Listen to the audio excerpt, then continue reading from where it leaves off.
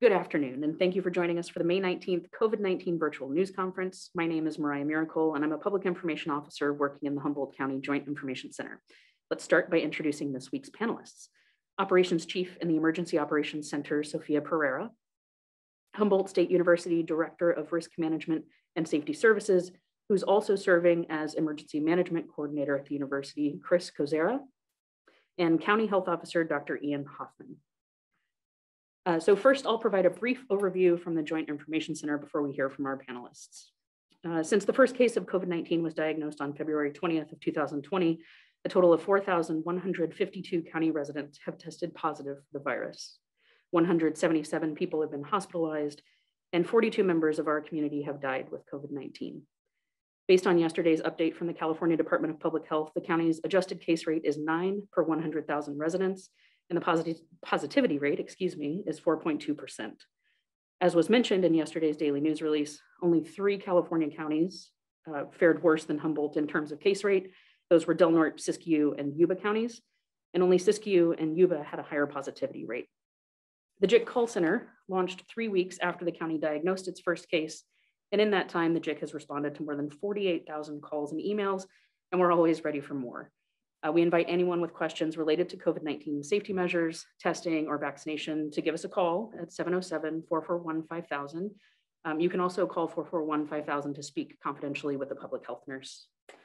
All right, each participant will now give a brief update on what they've been working on in relation to COVID-19 before taking questions from reporters. Let's start with an update from Ops Chief Sofia Pereira. Well, good afternoon, everyone. Last week, our mobile team vaccinated residents at various nursing homes, and we held a community clinic in Samoa and vaccinated about 100 residents. And so we were just really grateful for the great showing that we saw last week in Samoa. This week, we are running several second dose clinics at the Arcata Community Center, and this is really wrapping up our mass vaccination era that we've been in. We are also doing second doses this Saturday at Fortuna High.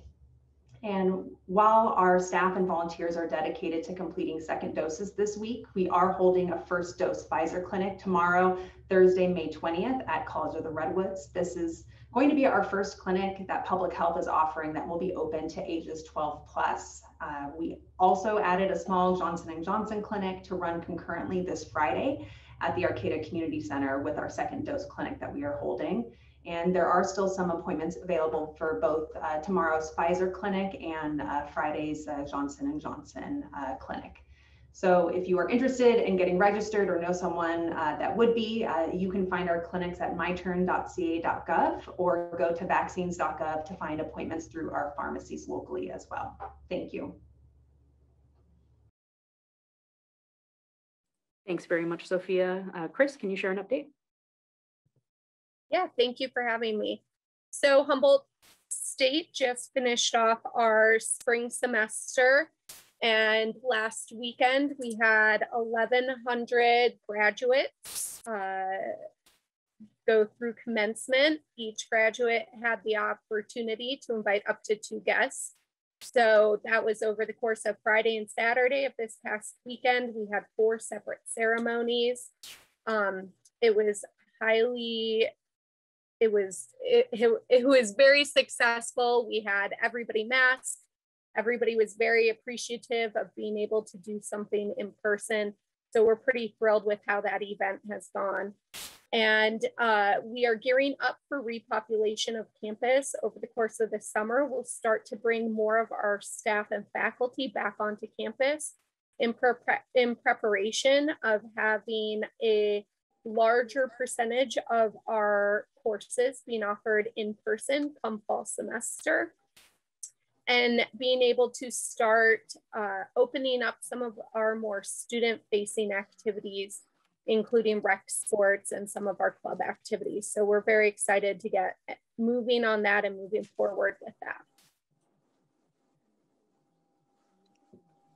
Great, thanks very much, Cris. Dr. Hoffman. Thanks, Mariah. Thanks everyone for being here today. Thank you, Cris, for being here and for all the cooperation between HSU and public health throughout the pandemic. Working together with Cris and the ops team over there, the emergency preparedness team has been really great experience for us here at Public Health, working around the commencement to keep it COVID safe, working around reopening plans for next year. And, it's great. Those kind of partnerships that we really appreciate in public health. COVID update for this week is really focused around what should we expect in the next few months. We've all seen that since around the beginning of April, we're seeing a resurgence of COVID in Humboldt County. We know that that's due to the UK variant that had not previously been here.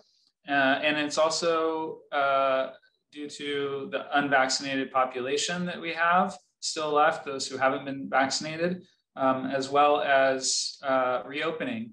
And all of those things are things to think about as we move into June and July. And so want to just focus on what should we expect in the next couple of months. So one thing is around masking, and we know that CDC last week came out with some new masking guidance.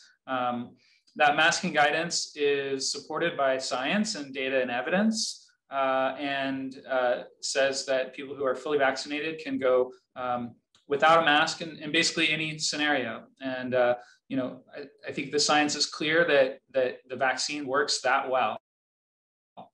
The policy, however, needs some time to be created to make a space safe for vaccinated and unvaccinated people to be together. So that's what California is working on towards June 15th, as we keep the current masking guidance in place and work out what will masking guidance look like after June 15th. We know that it'll align much more closely with the CDC than it does currently. And so that's what we're looking toward that future and how it's going to look when we can make those recommendations more broadly. And so we'll keep preparing everyone for that. But I think most people should be prepared that what you're seeing from the CDC right now is what we will likely see the recommendations be from California and from Humboldt County Public Health. We also know that the blueprint is going to retire, or most of it will, so we won't see the restrictions on businesses. We won't see the restrictions on capacity that we've had in place over the course of the pandemic. So, preparing for those sorts of things and having businesses think about what kinds of limits do they want to let go of and which ones do they want to keep. We fully suspect that some businesses will not feel comfortable going back to pre-pandemic operations, both in masking and around their capacity limits. So that'll be really up to each individual business. But from the standpoint of public health, those recommendations might stand, but they will not be requirements any longer. We know that there will be some limitations on very large events. And so we're hoping to get some more details on that in the coming weeks as we approach June 15th. But these are going to be events in the many thousands of people, and what those sorts of restrictions look like are still being worked out right now at the state level. Want to make sure that want to give some updates on what we think is likely to happen in the course of the next few months as well with cases, given that we've seen this rise in cases. As Mariah said, we have one of the highest case rates in the state right now. And it's looking like that is probably going to continue into the next several months. And the reasoning for that is a combination of a couple of things: a slowdown in our vaccination effort. So we are, upwards around 60% of people who are eligible have one shot. But that certainly leaves a large proportion of the population who are still unprotected and can become infected with the virus. So that's one factor. Another factor is are the changing protections that have been in place throughout the entire pandemic going away and continuing to go away even more so come June 15th. We expect that taking away some of those will likely continue to fuel the movement of the virus. And then there's the variants of concern. UK variant moved in very quickly. There are other variants that are very close by. We have a few P1 variants, a few other counties have much higher proportions. And it's really just going to be a case of which variant outcompetes the other. And it's looking like the Indian variant is also likely to make its way into the United States and potentially become another variant that is impacting our area. So we'll keep an eye on all of that. But given all of those scenarios, all of those factors, we're suspecting that cases might not peak until sometime around middle of July, sometime in the middle of the summer. So that leaves us with what do we have left? And that's really vaccination. So really want to encourage everyone to utilize the next month to get vaccinated. We have lots of opportunities, as Sofia mentioned, our public health clinics, which are listed on My Turn. If you're not finding a clinic there that works for you because of location or the kind of vaccine or your age, then please go to vaccines.gov. Look and see which pharmacies are listed. Many of those pharmacies are now doing 12-year-olds and up. So I just, do what you can to get the vaccine, and that's going to be one of our last protections. So thank you so much for your time. Thank you, Dr. Hoffman, and thanks to all of you. Now we'll take questions from reporters, and we'll start with Iridian from the North Coast Journal.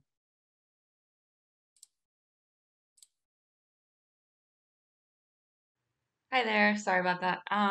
Yeah, my question is just with the expectation of cases continuing to rise, would the county impose any other additional mitigation measures for reopening by June 15th, or are vaccinations kind of the only tool that will be used to control the virus's spread come June 15th? Yeah, great question.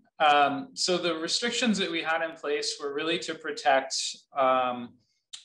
both an unvaccinated population and to protect our hospitals, which were, we saw the overwhelming surges crushing the capacity of the ICUs, of shutting down entire cities' hospital systems. So we're past that.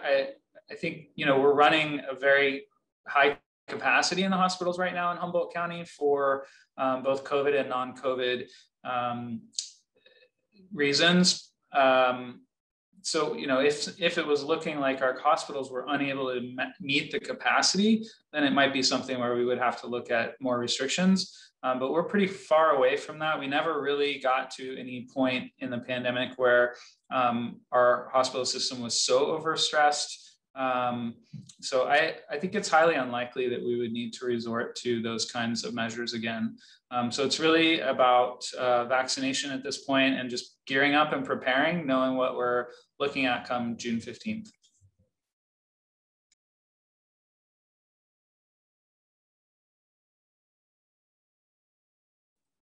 Any follow-ups on that, Iridian? No follow-ups to that question. Okay, thank you. Do any other reporters have questions about that June 15th transition, the ending of the blueprint or anything like that? Yes. Okay, let's start. Isabella, and then we'll get your question, Taylor. Okay, great. Thank you. So kind of dovetailing off what Iridian had asked.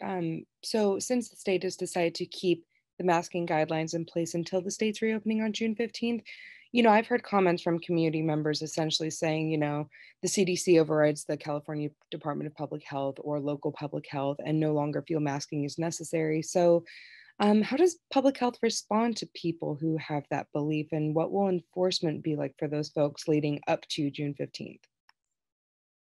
Yeah, that's another great question. So California does make its own policy in regards to public health, and CDC actually doesn't set any policy guidance. They offer guidelines, and so that's what their recent recommendation was. It was a guidance, but it's up to each state to set their own policy, unless there's a federal policy put down from the legislature or from the president's office. So CDC's guidance, CDPH and the governor's policy are the law in California. So, you know, I think as far as enforcement, you know, we've been at this a long time, and we haven't really had to go a route of, you know, true enforcement. It's really an educational campaign. I think, you know, most businesses have been very willing to, you know, go down the road of following the guidelines because they want people to feel safe in their establishments. So I think that's where we're at, and that's where we've been, and that's what it'll be like until we get to the next level of this come June 15th, when we have the ability to figure out how to put policy into place where some people are going to be asked to be masked and some are allowed not to mask. So, you know, anyone who, I think we know all along there have been people who haven't worn masks, who haven't followed the guidance, and I don't suspect that this will change their mind too much. Sure. Thank you, Dr. Hoffman. And I mean, very similarly, but quickly, you know, what is public health's advice to business owners who are, you know, concerned for their safety or their employees' safety when it comes to removing masks after the June 15th reopening? Well, my number one advice would be get vaccinated before June 15th, because it's your number one tool. It's the best tool we have. When we look at the protection that it offers, it's extraordinarily strong. And I don't recommend lightly that a vaccinated person can go without a mask in public.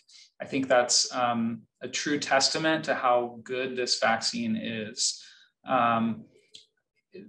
I think there will still be workplace regulations. We have to remember that Cal OSHA regulates workplaces. And so Cal OSHA currently does not allow for unmasked folks in a work environment other than in their private office. So, so being unmasked in a work environment is still not allowed. And Cal OSHA's meeting tomorrow to look at revisions, and we have no idea what those revisions are going to look like.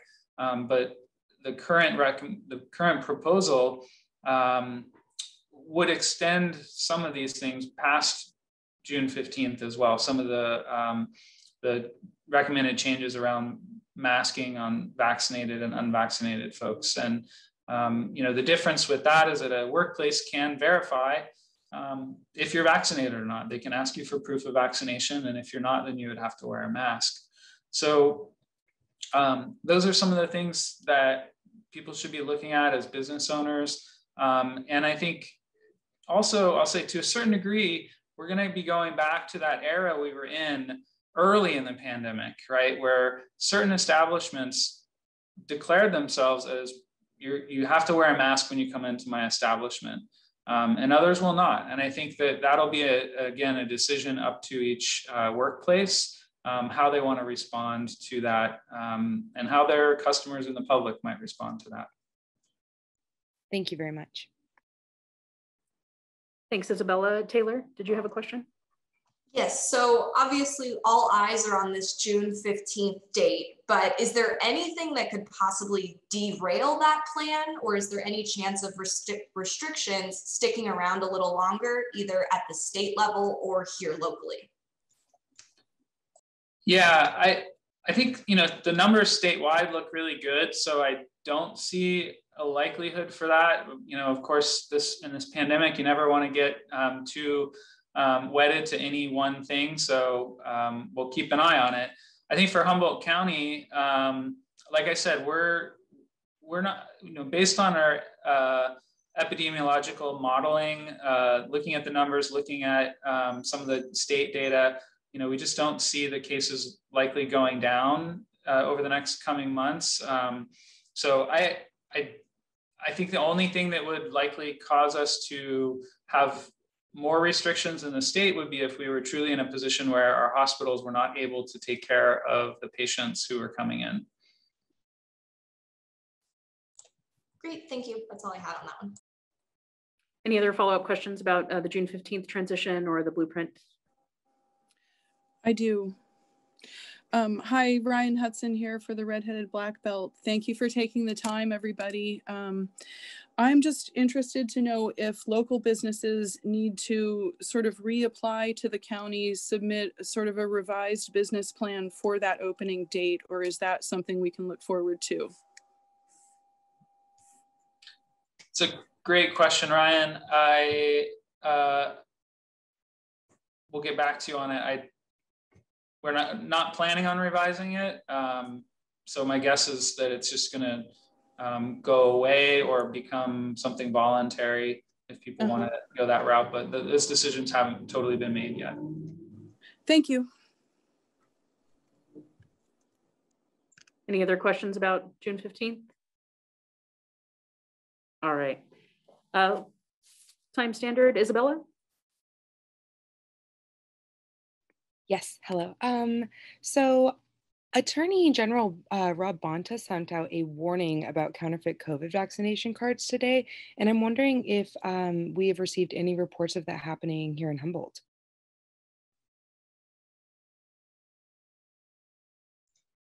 I have not.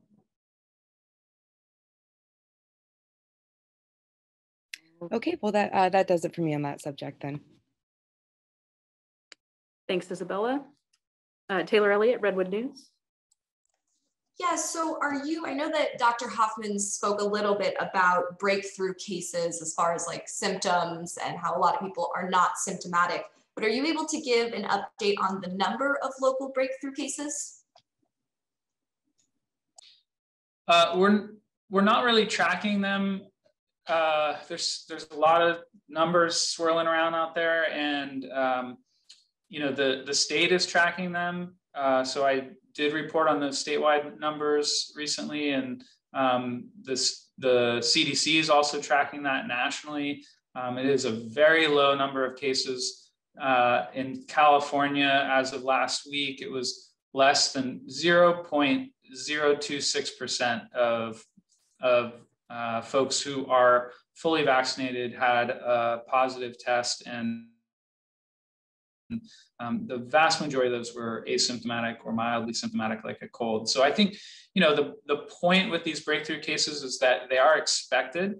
This vaccine, it was never going to be 100%, but it moves coronavirus, COVID-19 disease from being a deadly disease that is almost 10 times more deadly than influenza to being a mild cold.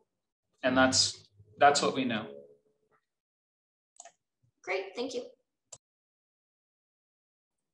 Thank you, Taylor. Any follow-up questions on that? Breakthrough cases?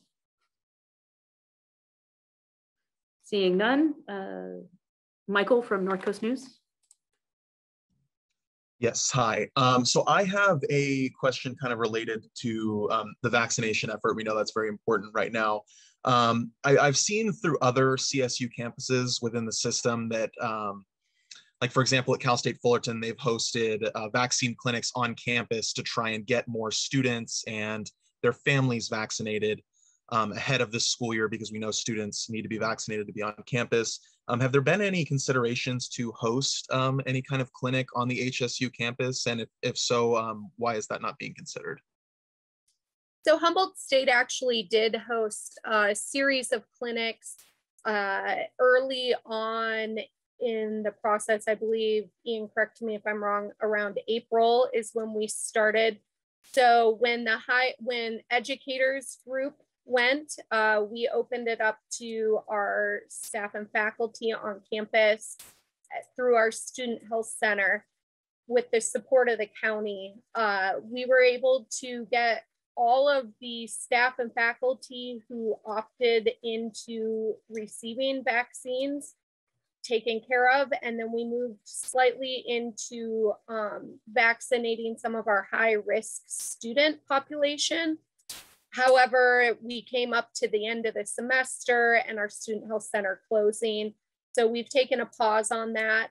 We've been doing a pretty aggressive campaign with trying to help our student population specifically find in not just our community, many of our students are in communities throughout the state and the country, places to seek vaccinations.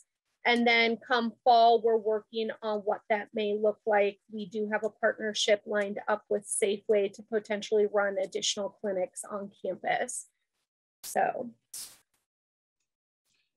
Yeah, thanks, Chris. I would add to that. Yeah, we had a great partnership with HSU early on in the vaccine effort to prepare for getting the educators. And so they signed up to become a COVID-19 vaccination site, and took care of all their own staff, both the educators and the rest of the staff in housing and grounds crews and everything down to the maintenance staffs. And they have offered smaller vaccine clinics to the students, but like Chris said, when we were getting to the point of opening up eligibility more broadly, it was getting to the end of the year. And so a lot of the students had access through clinics that were already a few blocks away. I mean, our Cade Community Center is our biggest mass vac site, and it's just a few blocks off campus. So we encouraged people to go there. Cris and her team sent out communications about that, let people know. And I know as recently as last week, we're communicating about the Samoa clinic and figuring out, can we get some students out there to the Samoa clinic who needed last minute vaccines. So we've been working really closely together. And I think even though we haven't had a mass vac site on campus, having one about 5-6 blocks away was pretty good for most of the month of April and May. Great, thank you. Thank you, Michael. Any other questions about vaccinating students?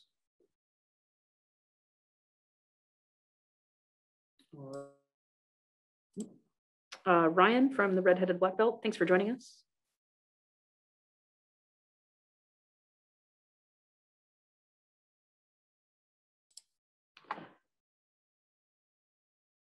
Do you have any additional questions, Ryan?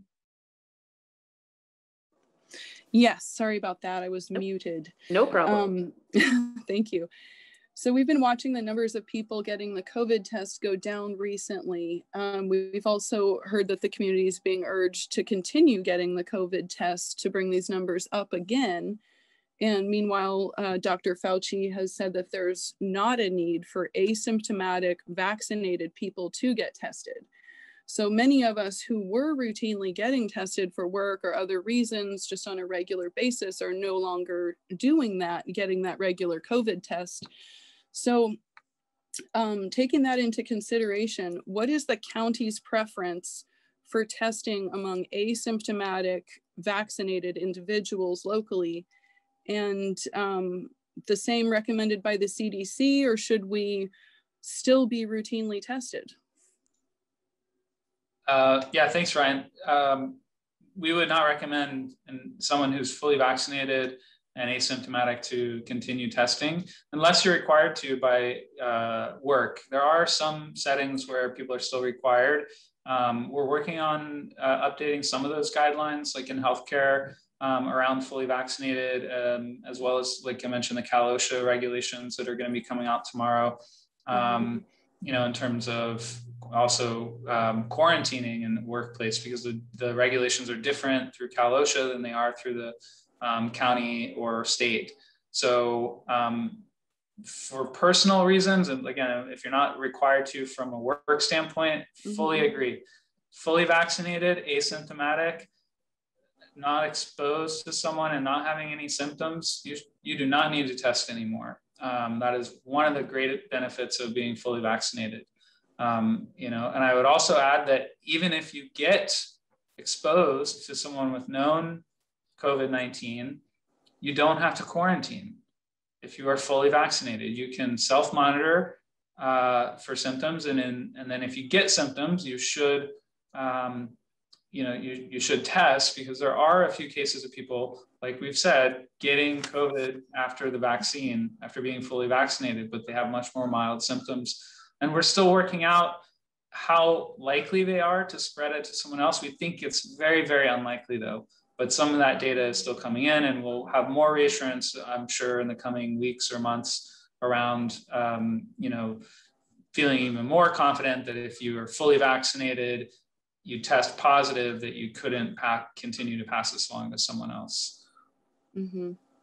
Okay. I do have a quick follow-up on that. So is the reduction in vaccinated asymptomatic tests statistically significant? And if it is significant, statistically speaking, how does that figure into the decision to put us into a more or less restrictive tier? I guess you're asking about test positivity rate, and if we're testing less of the population who's vaccinated. Right now, again, the only thing that's going to put us into more restrictive areas is our hospital capacity. So I think, we're tracking the positivity rate, we're tracking the case rate, because it's important from an epidemiologic standpoint for us to know where things are headed in the county.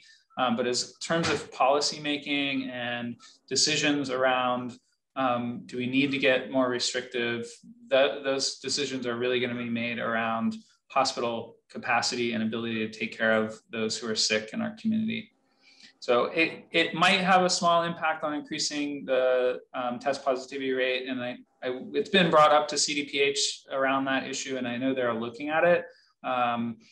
Should there be some adjustment, but they already did adjust it, with the blueprint changes that happened last month with, the adjustment to the case rates and adjustments to the test positivity cutoffs for the different tiers. So to a certain degree, that adjustment was already made, and there might be more adjustments, although at this point with the blueprint retiring in less than a month, I think it's probably not going to happen. Okay, thank you. Thank you, Ryan. Any follow-up questions on guidance for fully vaccinated individuals or testing more broadly? All right, thank you all. We've got a little bit of time here, so we'll go back through. Iridian from the North Coast Journal, do you have any additional questions? Yeah, I have one question. I was wondering if public health has any tools that could help combat with vaccine hesitancy.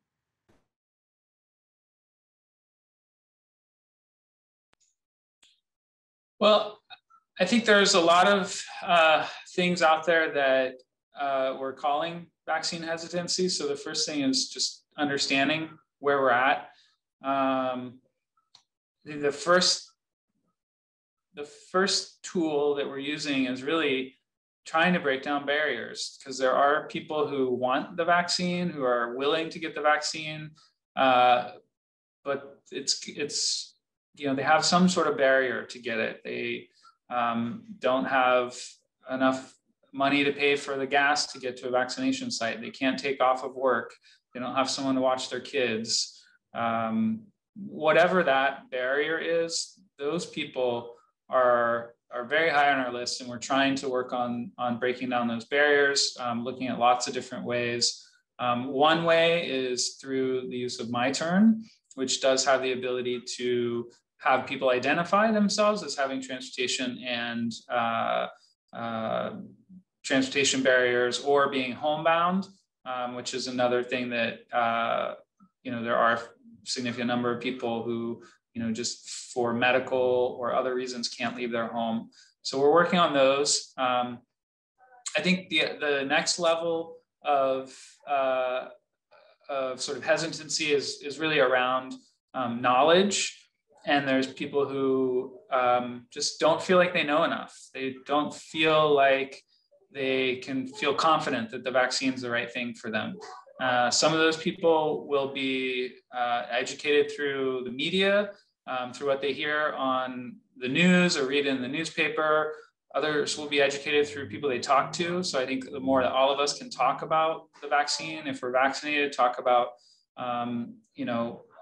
what it was like for us, encourage people to get vaccinated as well, encourage them to take up the full benefits of being fully vaccinated. And if there are medical concerns, to have them talk to their medical provider. That's another thing about this particular vaccine is that it's not being given in its traditional, the place that we would traditionally get vaccinated. It's not being given in medical offices. So people aren't going to their trusted medical source to get it. So I think that's been a bit of a barrier leading to some hesitancy. And then there are folks who firmly believe that this is not a vaccine that they want to get. And, I think for those folks, we just want to stay open-minded and, offer them, compassion and empathy. And if they change their mind, we want to be there available for them when they do want to get vaccinated.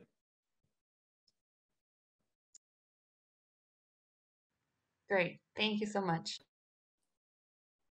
Thanks, Iridian. Any follow-up questions on that? No, I don't have.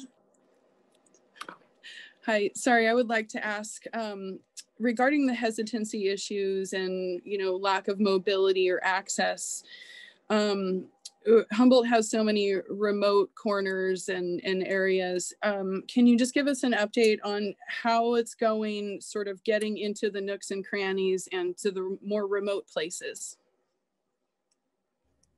Yeah, I can speak to that. So we have a team that one is focused on doing outreach throughout the county. So making sure that we're connecting with local community leaders, community organizations that can really give us that on the ground perspective of how we can best, reach those that are hard to reach. So we're doing that. So we've been out to Rio Del, we've been out to Petrolia.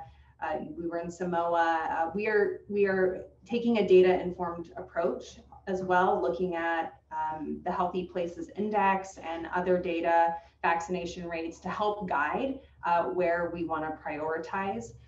We also are vaccinating in nursing homes and other congregate housing settings to make sure that we're reducing the likelihood of spread in those facilities as well. As new residents may be going into those facilities. So we're looking at where are the communities that have a high need or may need some extra attention. And if we've gone to a community once, it doesn't preclude us from going back. So there may be communities that we've been to already that we're planning to go back to again to make sure that we reach more folks. So this is going to be something we're going to be doing over the next several months. But it's something that we're committed to. And so we're not going to see those high mass vaccination numbers, but it's going to be doing that groundwork to make sure we're reaching those that need it most. Thank you. Thanks, Sophia. Thanks, Ryan. Isabella from the Times Standard, any additional questions? Yeah, I apologize. I would actually like to go back to the June 15th reopening and something that Michelle Stevens had said during yesterday's address to supervisors. I know that JIC's operations will change after June 15th, but I'm wondering what that will actually look like, if Dr. Hoffman or someone can elaborate more so on that, and also how the county will continue to provide updates on COVID cases, hospitalizations, and deaths after June 15th.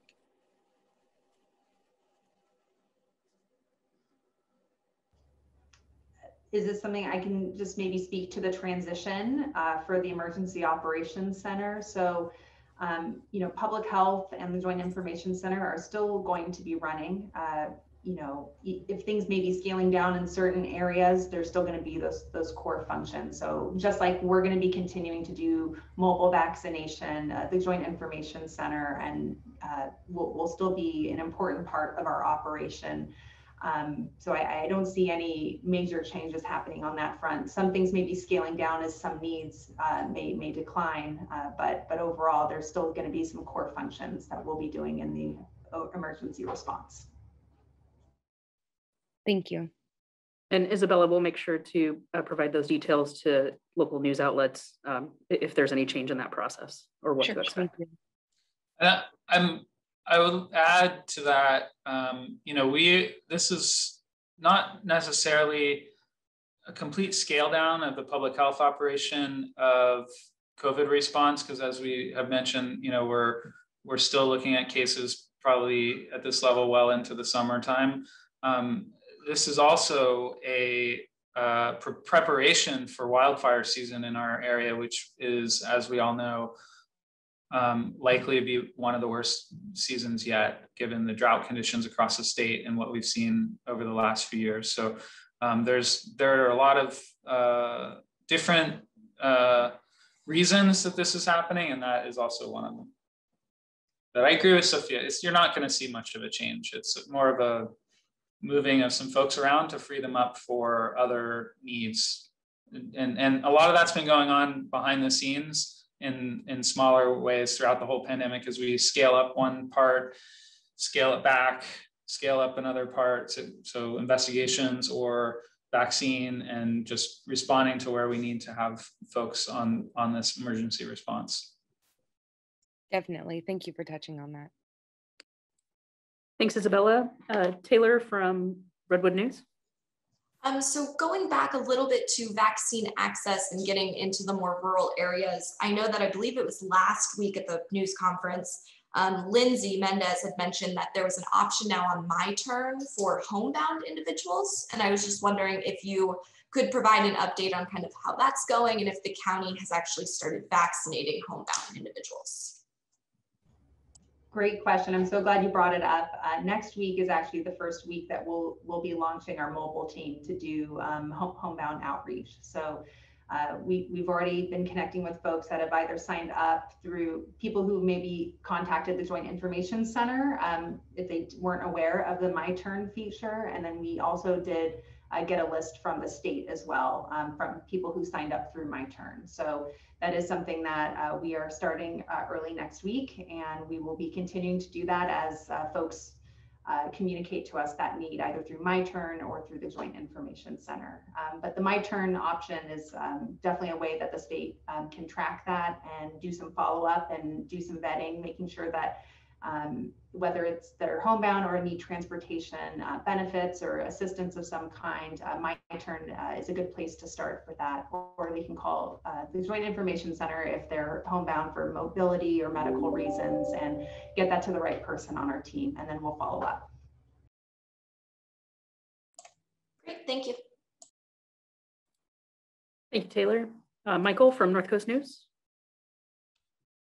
Yeah, so I was looking to see if I could just get some clarification from something I heard kind of early on in the conference. I heard that public health is kind of wrapping up this mass vaccination era. I was just trying to see if I could get some clarification on what exactly that means. And if we still have so many people who aren't vaccinated, why are we moving away from that practice? Michael, thanks for that question. So that's a term that's used in public health and emergency response to describe like a static site that is doing high volume in a particular day. So mass vaccination could range from doing 800 to 1,200 to what you see in, at the Oakland Coliseum, where they're doing thousands in a day. The most we've done at one of our mass vaccination sites is 1,200. So that's a really high volume for a small county that we have. So that era, so to speak, of doing mass vaccination where you have a static site where you're doing very high volume in one particular place is not going to meet the needs of this community long term, as we see that there's needs in Petrolia, there's needs in Honeydew, there's needs in Orleans. Like, we need to make sure that we're reaching those that can't make it to a mass vaccination site for whatever reason. So we're not going to be seeing that high volume of doing 1,200 in a day, because we now are going to be focusing on reaching the smaller, more remote communities in Humboldt County.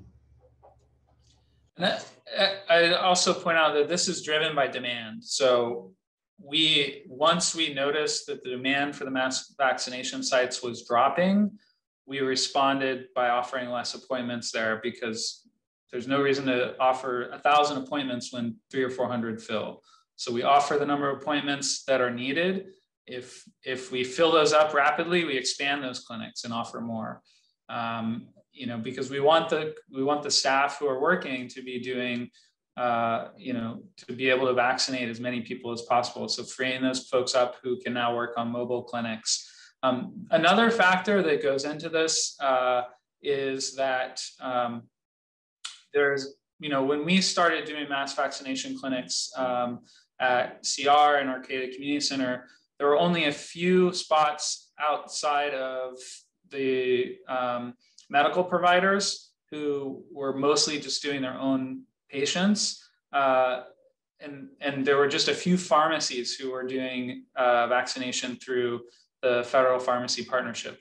There are now dozens of pharmacies around, or around a dozen, I should say, not dozens, about a dozen pharmacies that are doing vaccinations in Humboldt County currently, from McKinleyville all the way down to Fortuna. So there are a lot more opportunities for people, and those have gone from having wait times of weeks to a month or more for an appointment to same day or tomorrow you can get an appointment. So the availability of the vaccine is much more widespread. And so we're shifting away from mass vaccination so that we can focus on getting into those, I think it was Ryan who said nooks and crannies of Humboldt County.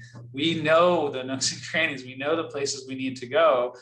We need to free up our staff to get there and make the connection so that when we go there, it has the highest impact possible. And that's what we've seen so far, like in Rio Del, we saw it in Samoa, and there are in Petrolia, and there are more to come in the coming weeks. So that's our shift when we say transitioning from mass vax to this more mobile clinic approach. Okay, thank you very much. Thanks, Michael. Ryan from the Red-Headed Black Belts, do you have any additional questions?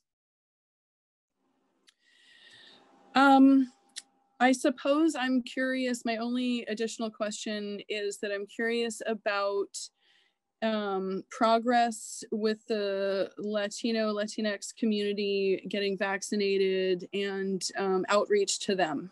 If there's progress there, I'd love to know.